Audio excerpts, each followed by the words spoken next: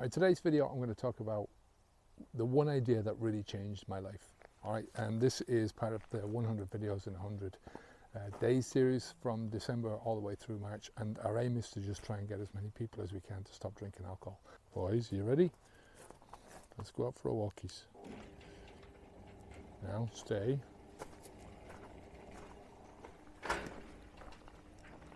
Good boys. For me, there was just a lot of years when I knew that alcohol wasn't doing me any good. You know, I knew that alcohol was killing parts of my life, but I always saw myself as a drinker. You know, I always saw myself as somebody who drank alcohol, as somebody who had alcohol in their life. Specifically for me, Guinness. That was one of the parts of it. And it really was something that kept me trapped for years and years. It's really your beliefs that fuel your thoughts. It's your thoughts that, you know, where you get your ideas from, and it's your ideas and those thoughts and the way you look at the world which is going to really determine the direction that you take in your life. And that was part and parcel for me of what I was doing. You know, I was a drinker. I believed I was a drinker, and I always was a drinker.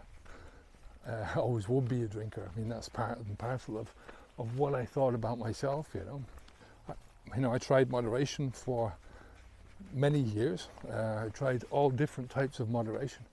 You know, there wasn't just one type of moderation that I tried. It was I tried moderating the amounts I was drinking, tried moderating the days that I was drinking. I tried quitting drinking alcohol for short periods of time, you know, maybe a week at a time or a month. I don't think I did much longer than that. I think the most I ever did before I stopped permanently was 11 months. No, 10 months. 10 months and a few days. And that was because I was stopped drinking and driving, got my license taken off me, and I had no real choice in the matter but to do that. But for most of my life, for most of my 30 years drinking, I just kept poisoning myself, and I kept drinking and poisoning not only myself but my life, everything about it. Now, I eventually stopped drinking alcohol because of my son, and it comes down to that belief again, that changing of belief. My belief changed because, or my actions changed because my beliefs about myself changed.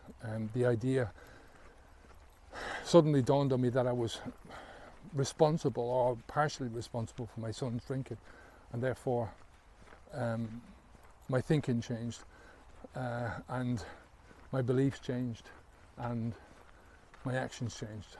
And it wasn't until that happened that I actually stopped doing the poisoning. But the reality was that it was the pain motivation that kept me going through the first few weeks of the journey. And it wasn't really that I wanted to stop drinking alcohol. It felt like I had to stop drinking alcohol. And there's a big difference in that.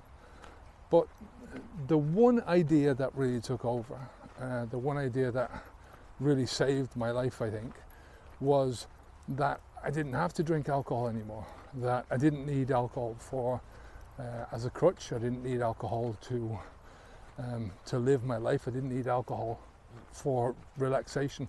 I certainly didn't need alcohol to socialize.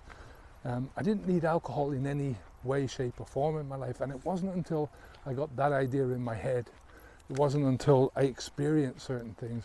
You know, you'll go through life, and there's certain lessons in life that you say to yourself, well, that was a simple lesson, but it was a simple lesson because you had to learn something else before you could cop onto that.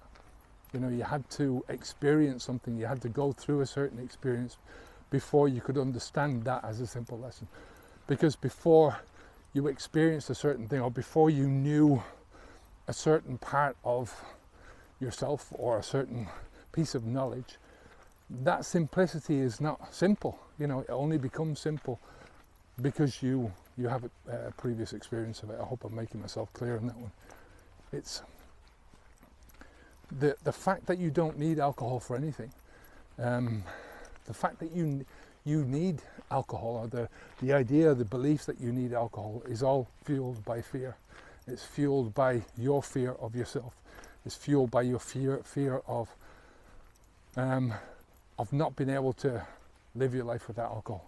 It's fueled by your fear of missing out on alcohol. It's fueled by your fear of who you are and who you're going to be when you stop drinking alcohol.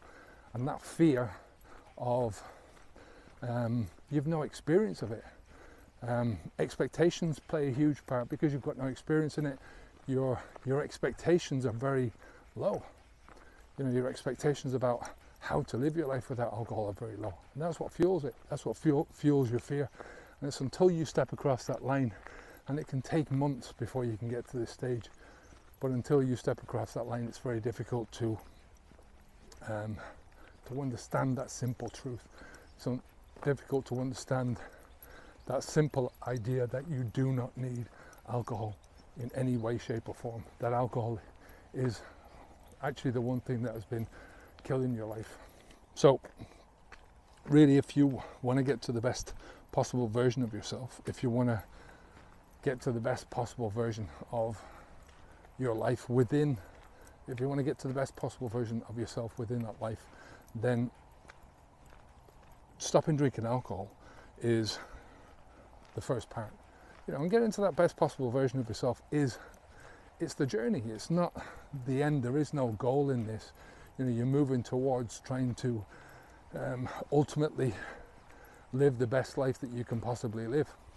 But it's not a goal. You know, it's not a goal that any of us is going to attain, because as soon as you get to a certain version, then there's always a moving forwards.